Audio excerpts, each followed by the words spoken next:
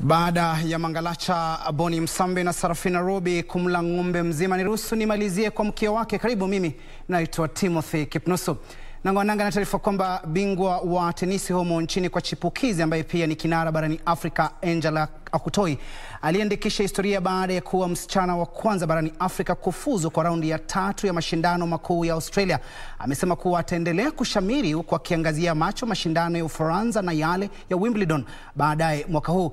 Okutoyi alipokelewa na kumiminiwa sifa sufufu na shirikisho la tenisi humu nchini pamoja na kamati ya Olimpiki ya taifa. Angela Okutoyi alionyesha umaridadi wake kwenye mchezo wa tenisi na kugonga vichwa vya habari alipofuzu kwa raundi ya 3 ya michuano ya chipukizi ya Australia.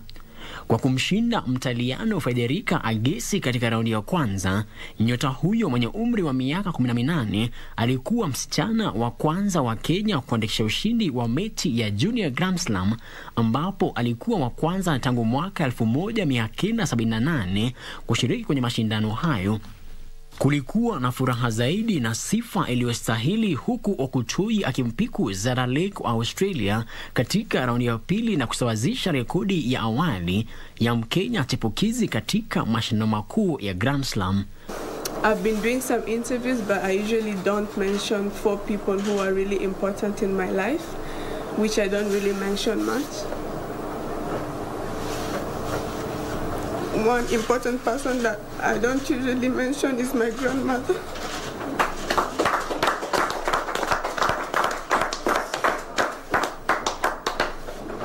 Well, I want to say thank you so much, because without her, maybe I wouldn't be even in Kenya, or I wouldn't even know the sport tennis, because back in the time when we were young, I was in the orphanage, and she has really struggled so much to take care of me. I feel so good, yani nimefurahi tu, nimefurahi Angie amefanya tumejulikana, yani make us to be proud. But I always tell her, be focused, respect everyone, play your game, don't look at anyone. Mchezaji huyu mwenye umahiri anaangazia mashindano ya Ufaransa na ya Wimbledon huku akitumai kuonesha ubabe wake na kushamiri. Next is to see myself playing at the other 3 Grand Slams and to break the record that I beat in Australian Open, meaning beating round 3. So, yeah. I think it's really good because when you do get a player like Angie, all those little girls and boys outside, they now get that energy to play tennis. They have a role model. And I think tennis is on the upswing again. Without proper infrastructure, you even can't get your products to the market. Without proper infrastructure, you won't even be able to utilize electricity to do this or that. This is fundamental. There are no public courts in Kenya. None exist.